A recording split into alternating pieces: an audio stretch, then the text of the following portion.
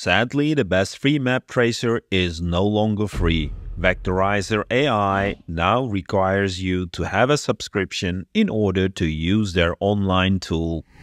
It's $9 a month and it's probably worth the money if you use the service regularly on a professional level. But for casual use, I don't think it is worth the money. So here is a free alternative that does a pretty good job, and it is called svgconverter. Link to it will be in the description. Let's try it out. We can drag and drop an image to it to load our image. On the right there are some options, and as this is a black and white image, let me turn on the black and white switch and press vectorize. By the way, if I'm not mistaken, nothing is uploaded to a server and everything is done locally on your browser, which is pretty neat. Once the vectorization is complete, on the right part of the screen we have our vectorized result, which looks pretty good. By using the mouse scroll wheel, we can zoom in and out, and by dragging the mouse we can pan around to see the result. We can now download the vector file by pressing the download button, which will save an SVG file in our downloads folder. I'll take a look at it in Affinity Designer later in the video.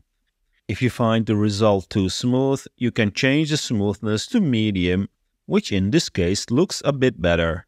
Let's try another image. I'm going to turn off the black and white and keep the colors at unlimited. When we vectorize the image, we can immediately see why Vectorizer.ai was so great. Vectorizer.ai was using AI to enhance the vector, which resulted in nice straight and curved lines. Here in svgconverter, we don't get those enhanced vectors. It still did a pretty good job, but the end result will definitely need some extra work. Let's try an image with gradients. As expected, it kind of works. It is not smart enough to recognize gradients and splits the gradient into multiple paths. Time to test a more complicated image. Let's vectorize it and see the result. As everything is done in the browser, the processing can take a bit longer depending on the complexity of your image. Not bad, it did a pretty good job. When we zoom in, it still looks pretty decent. But if we zoom into this area, we do get some artifacts. But this is where svgconverter has a nice option to fix those. We can press on the Edit Image button on the top toolbar. This will open up the segmented image. The segmented image is an intermediate image from which the actual vectorization will be done from. We can now zoom into the problem area, pick the right color, and use the fill color to correct the segmented image. I can now go through all the problem areas and fix those in the segmented image. I'm mainly using the fill tool right now, but there is the option to draw pixels. Once you're done, you can press the vectorize again, and if we now zoom to the problem area, notice now how we don't have the strange artifacts right now. Pretty cool. Let's do a final vectorize with a pretty straightforward image.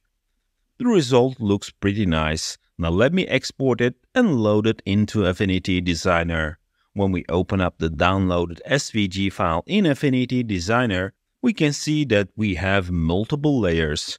We probably will need to do a cleanup. So I'm going to remove most of the layers and combine the last layers into a compound curve. I believe Vectorizer did a better job in the number of curves, but again, this is not so bad. I have seen paid software creating much worse results. Let's take a quick look at the first black and white image we vectorized. Again, here we do have a lot of layers.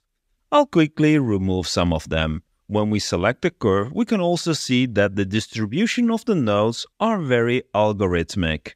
It doesn't look bad, but it could definitely be done with a lot of less nodes.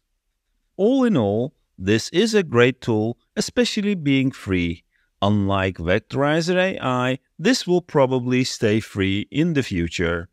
There are many alternatives, some free and some paid. I'll put some links in the description. However, before I leave you, I want to quickly highlight Logoist 5, which I purchased recently for testing. To my surprise, it does have a decent vectorizer. From the startup screen, you can select the vectorize button. After you select a file, it starts processing your file and then shows up the vectorized result. Also, there are some options to fine-tune the output. As you can see, it did a better job with this image out of the box. It also has a much better gradient support. After you are happy with the result, it will open up in the editor, which is, by the way, quite powerful, and it might be even an alternative to Affinity Designer. You can immediately view the structure of the document and, if needed, modify it. To export, we can use the Share button at the top right and choose SVG. I can now import the SVG into Affinity Designer for further processing. Thank you again for tuning in, and don't forget to hit the like and subscribe buttons. Until the next video.